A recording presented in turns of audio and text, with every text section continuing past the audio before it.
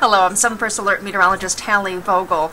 A few hours of some wet weather this evening before things dry out overnight. Tomorrow does look dry. We'll see more sunshine in the morning, clouds for the afternoon, and then Easter Sunday could definitely be soggy, especially the first half of the day for areas near and north of the city.